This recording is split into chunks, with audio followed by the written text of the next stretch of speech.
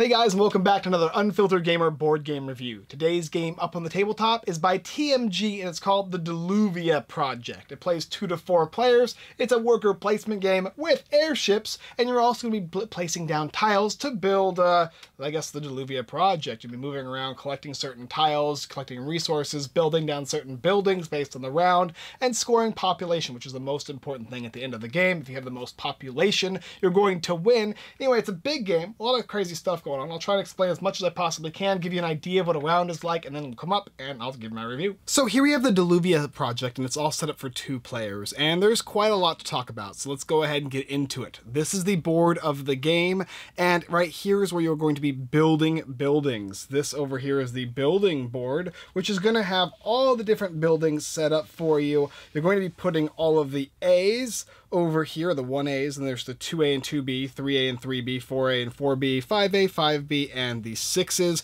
Shuffle them up, and then make sure that they're in their correct spots, and then go ahead and place them down, face down, so that you cannot see them, except for the 1A's.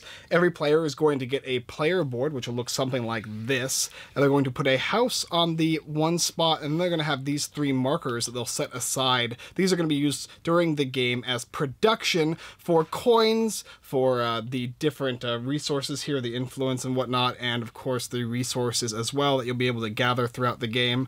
Everybody's going to start with 5 workers as well as a major worker, and you're gonna have currency set aside as well as these little cubes here. Everybody's got their little dirigible or flying airship that they're going to start with, and we're going to be just showing you blue here.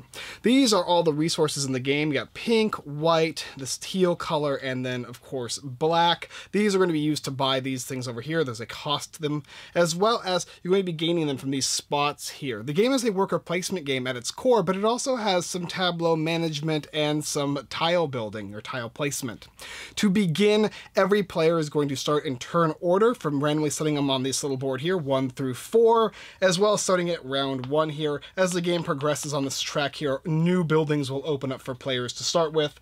Every player is also going to be placing their colors down here, these little tokens here, as well as their little meeple marker here, which will symbolize their population, as well as ways to gain points every time these specific markers here hit 10.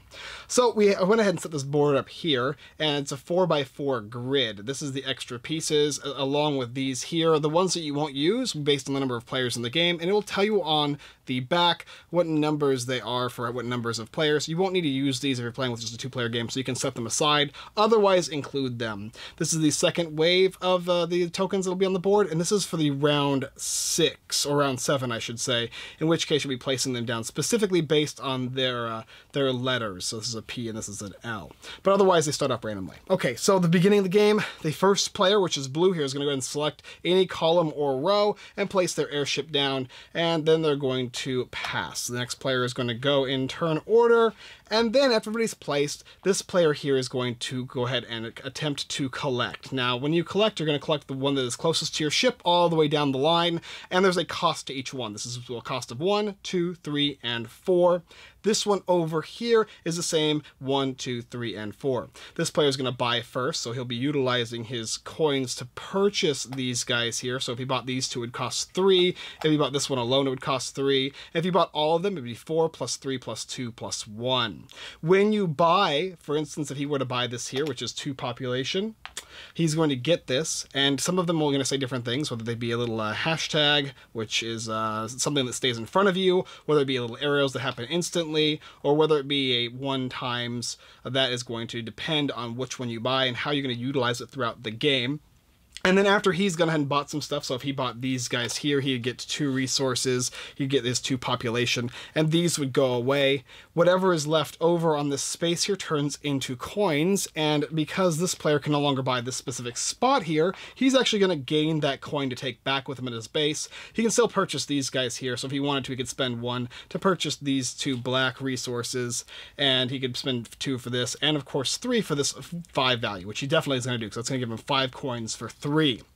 After players have done this and brought their airships back home, then the next portion of the game is going to begin, and that's going to be worker placement, in which players are going to be placing down their workers one at a time in turn order, selecting these spaces down here. There's colored spaces, that mean you have to place at least one of them of your color. There's white spaces that you can place as many as you would like of your color, and then you're also going to have these blue spaces here, which indicates if you ever place your big worker and you're the first person to place there with your big worker, you get a bonus aspect to the bonus ability in the game. This one over here is basically a space, and if you place one over here, you're going to be able to use your cubes to place down these little area controls markers. 1 worker for 1, 2 for 2, 3 for 4, and if you placed your big guy, you get to place 1 additional one for free. This over here is going to allow you to buy these resources for 3, as well as a bonus resource if you have your big guy. These over here, any spot you place them in is going to give you a specific resource, and you can spend as many of these workers as you'd like, as well as an additional resource of that color. If you place them on these spaces here, that is going to cost you a coin, and obviously you can't fill in a space that has already been placed down on, and these spaces open up in a 3- and 4-player game. This over here is going to let you move back and forth on your building track, so if you own a building, like for instance this one here, you would be able to be gaining a certain amount of a specific currency. You can switch them back and forth with this space here. This one over here lets you place park spaces, which give you bonus abilities throughout the game. And this over here is going to let you place buildings provided you have the resources to spend on them.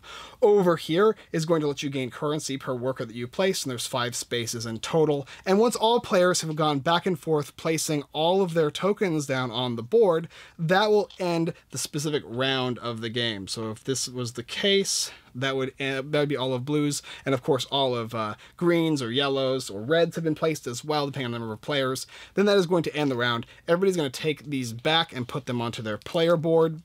These are all going to fill in, and there's going to be this phase in which players are going to gather resources based on the buildings they control. So for instance, this one here is going to give you resources. So this will actually move this up 2 spaces. This over here is going to give you a resource of your choice and give you 3 coins at the end of every round. And they get progressively better and better as the rounds go on. Obviously, this 6 space is very, very powerful. And in order to build here, you're going to need to actually have these tokens here. So you'll basically have to use one of these abilities, put the tokens down, then you're going to be using this ability to build, placing this down after you've spent the resources to build it. Select one of these 2 different spaces in order to gain a specific currency that'll go on your board, and this board here tracks everything. And then that would be basically your building for the rest of the game, and you're going to be trying to utilize these spaces as best as possible. In a 2-player game, you're using this area of the board, the lightest area. In a 3-player, you get the next lightest area as well, and in a 4-player, you get the entire area of the board, basically allowing you to have more spaces for the a higher allotment of players in the game. You obviously want to build the best buildings you possibly can to score the most population points as possible, and this is your population marker. So at the end of the game, after the 7 rounds of the game, so every round you're going to actually flip these over and increase your odds of picking up different buildings.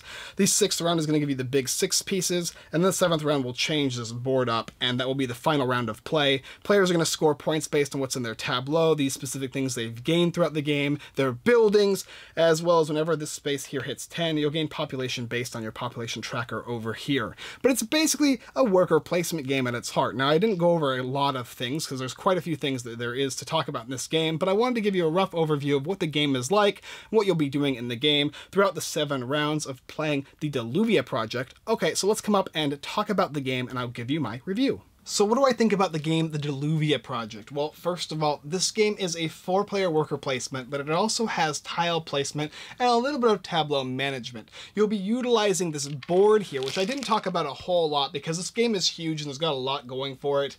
But this board here is going to track how many buildings you've built, as well as how far along this track you go will give you specific amounts of population whenever you have your marker, this little marker here, go past the 10, 20, 30, 40, 50, 60, all the way around. Every time it hits a 10 spot, that's going to give you population points, and population points is how you win the game. Additionally, you're going to have those resource spaces that are going to give you points throughout the game, or as well as they're going to give you resources and currency, and I think they're called heirs or something like that. But you're going to be gaining points throughout the game, and you're going to want to change those around as the game comes to a close, because you can actually gain more points by manipulating your currency and how you're going to be gaining your income. There's also this big big board here, which is basically what you're going to be utilizing to purchase all of the buildings in the game. There's a ton of them. I'm not going to try and turn this sideways, but there's a ton of them. And as you purchase them, you're going to get additional victory points when you choose to purchase them. If you purchase them on the turn they come up, as well as you're going to get specific ones that will give you additional workers. So you normally only start with 5, but there's 3 additional ones you can get based on grabbing these buildings, specifically choosing a specific path for them.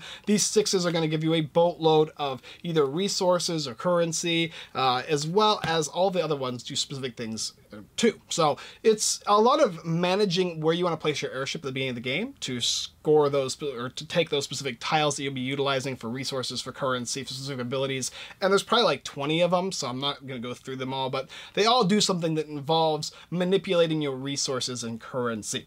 Not only that, but some of them will allow you to pick up specific buildings that you could not pick up previously, and others are going to give you points at the end of the game or count as population markers, etc., etc. Then it comes to the worker placement phase, in which is about 7 or 8 spaces to place down onto the board, and how you're going to use your workers to best manipulate the board for your specific goal. You'll be able to place buildings down as well during that phase, and gather windmills, which will give you additional points as you progress the game. And then finally, after the 7th round, there's this final this breathing period of everybody gets the same basic choices, and you do that one last thing, and then everybody scores a boatload of points going around the board based on where your specific currency and tokens are, and whoever has the most population, of course, is the winner. I like this game a lot. This game has a lot of interesting mechanics. I'm a big fan of tile placement, and worker placement as well is a very nice add-on to the game. I haven't played a lot of games that involve specifically building a city after doing worker placement, but I have seen games that are similar to this one. This one definitely is unique in its own way. It's also really grand in another sense. It reminds me of games like Lisboa and whatnot, but this one's definitely a lot easier. Much like a lot of the TMG games that have a lot going for them, a lot of complexities. In nature, the game seems crazy, but once you get into it, just like games like Francis Drake, you start realizing how simple the game really is to understand, and how complex it is to win. I think this game is going to be one of those games that people who have a mid to high tier level of strategy are going to enjoy. People who don't like a lot of luck, because this game, only luck in this game really is when the tiles get placed down the board and where you place your airships. Otherwise, it's pretty much what you choose in the game. If you like worker placements, if you like tile placement, all mixed into one, you're going to enjoy this game. There's a couple things that I guess were a little confusing about the game. For instance, this board here, as you gain buildings, you move up this track here, and it only goes to 9, which is confusing because I thought it would go farther. But of course, it doesn't, and that's why it only goes to 9. So if you have that kind of question, maybe that will help you suffice. Additionally, there is a lot of these little different tiles here, and they say different things, they do different things. You'll have to actually go into the rule book here, and in the back there is a nice reference that tells you what all of the things are, and there's just a lot of them. Some of them are a little bit more complex in nature, and others are pretty simplistic as far as what they need to do and what they do. But also, it has that, like, okay, what's this, what's that, what's this? And for the first 1, maybe 2 games, you're not going to know everything that is going on in this game, so it's a little bit of a learning curve. If you don't mind those little things, though, the Dilluvia project's definitely one I would suggest taking a look at. For me, this is Unfiltered Gamer approved. I'm keeping this in my collection. I enjoy games like this, and I like the mix of the mechanisms. I like the airship theme. I like the feel of the game, the quality of the components, and the unique nature of flying your airships around, gathering resources, and then building a city together for your own personal gain. Anyway, take a look down below if the Dilluvia project sounds like something interesting to you. Overall, though, liked it. I think you will too.